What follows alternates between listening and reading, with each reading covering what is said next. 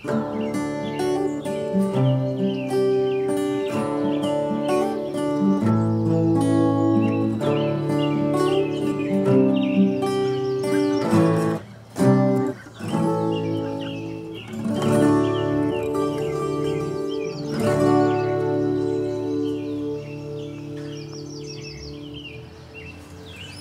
this is one of the top boards that came out of my hive, and you can see the propolis where they've tried to glue it shut on the sides and on the ends.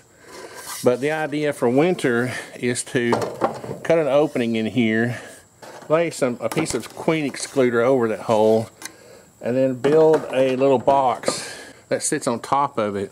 That will be a cavity they can come up into above that nucleus they're going to be balling into in the winter, and that would just be right above them, and they could eat from that.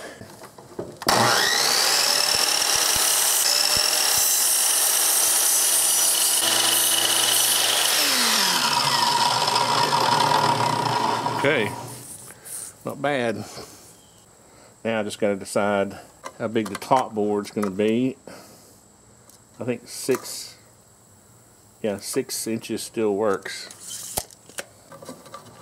So now I'm just going to come back and cut an opening inside that, just enough for the bees to be able to get in, but I want a margin of wood around that to staple this to. If I decide to staple this down, I may not staple it because I would like to be able to take it off and clean around that edge.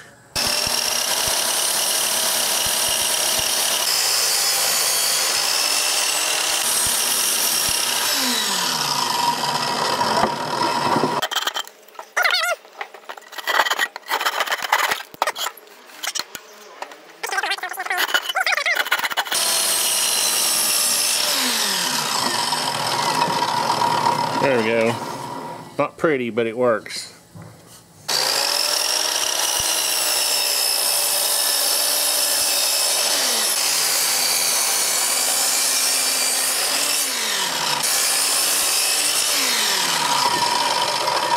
There we have our nice, pretty 6x12 board. Now I need the side pieces that'll create the void or the gap underneath. So I found this trusty 1x2. It's painted, but I don't think the bees will mind. I was trying to use all natural lumber in my hive and nothing painted, but I don't think this is going to hurt.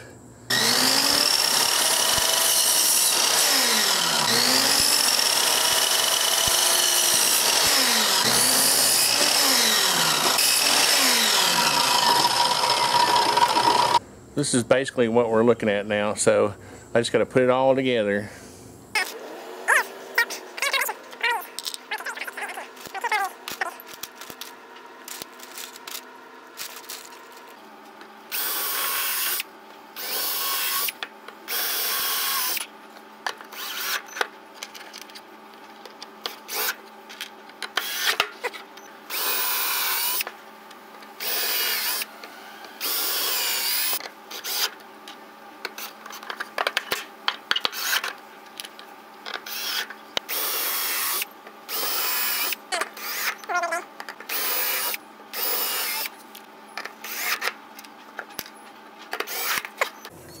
Right, so there we go.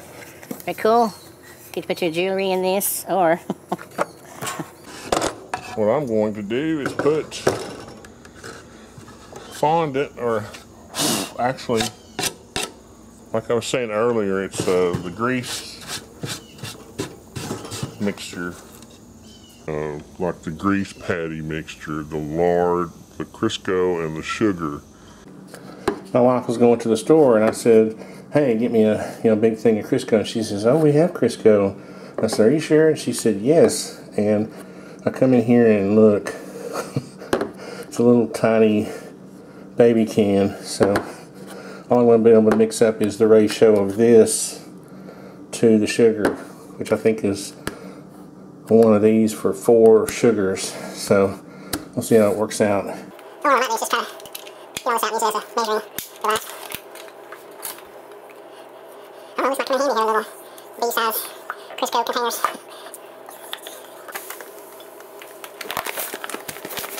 It was down to about here.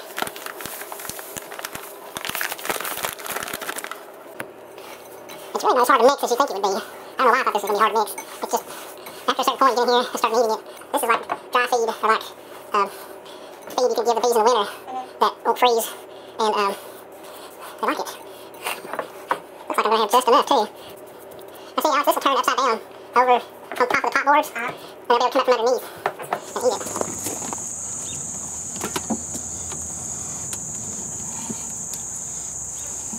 What do you think, Barrett? It's pretty cool, Dad. So, hopefully, what's going to happen is I'm going to turn this upside down, and you know how they're always hanging out on the bottom of our boards. What I'm going to do, just raise that up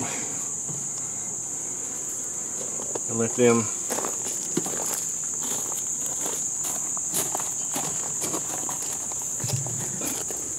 see.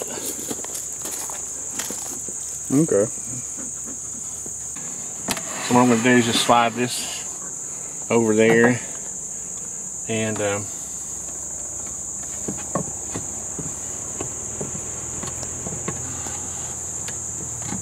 out of the way. I know. He's mad. Just don't get so mad so easy, guys. There we go. Go around front and go back in, dummy. Alright, so that was pretty good. We only got one bee out. See them? Can you see them in there? We haven't, still not seen any hive beetles. Yeah. Normally we would have seen them running around on top of the... So what I'm going to do, I was kind of hoping to see them check it out. Yeah, here comes the one. So I'm going to... Interesting. I'm just going to go ahead and lay that on there, because that the worker bee can get through that great. Oh, okay. See, so eventually, as they eat it out, I hope that's going to fit under the roof. Dang, I didn't think about that. Huh. Let's check to see if this thing's going to close right quick. All right. Oh, good. I was a little worried there for a minute. So, that was easy, wasn't it? Yeah. And that's really what I'm trying to do, is make it winter feeding easy. We'll just give those guys a little smoke.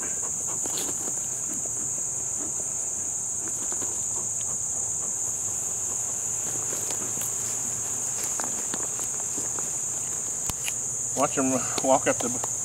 Can you see him walking up the board? Yep.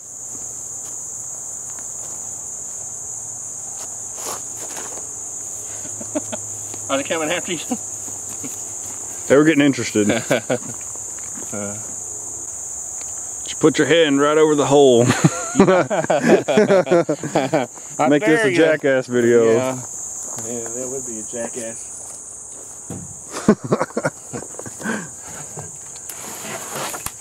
So,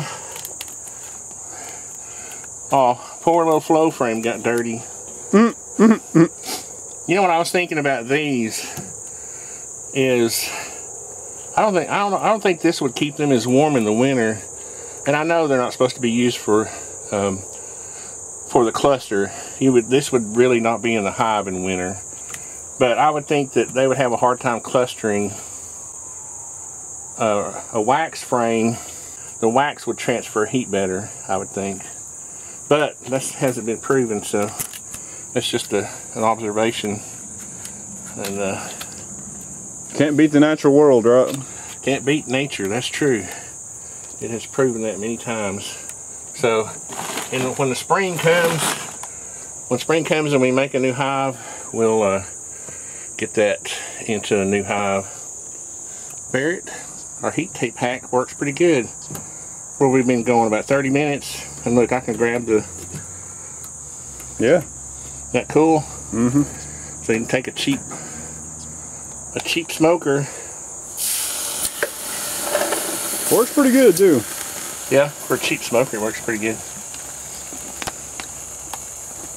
We just had to find the right material to burn. Yeah, pine straw. Oh, Now you can't touch that part. Stung and burnt, huh, Dad? Stung and burnt. Wow. Beekeeper's life. We'll come back next week and check that mixture and see how they're taking to it. I'm a little worried that, I mean, it's 5 pounds, but I put 5 pounds of sugar in that mixture, and I'm hoping it's not going to droop through, you know, because when you turn it upside down, obviously gravity's going to work against you. I'm hoping that queen excluder will act as a mat, and it'll have enough surface tension there that it won't ooze through the cracks, and that they can eventually go up through the queen excluder and eat out the part that's laying on top of the board. Anyway, enough rambling. I'll make another one. Well, what I'm going to do is wait to see how that one does. We're trying to experiment before winter. I don't want to experiment in winter. So I want to get this feeding down. I may have to take that feeder. If that feeder works well, I'm going to take out the internal feeder and put maybe a couple of frames in there, because they're going crazy, aren't they, Barrett? I'm afraid they're going to run out of space and then want to take off on me to go find a tree stump somewhere. So anyway, battery's getting low, and we'll see you next time. Thanks, guys. I'm going to go check out the bulls. Yeah. There's Feisty Boy over there. He's not paying attention to us today. Poor old Firecracker, she's over there in the other pasture. We don't get to see her anymore. Yeah.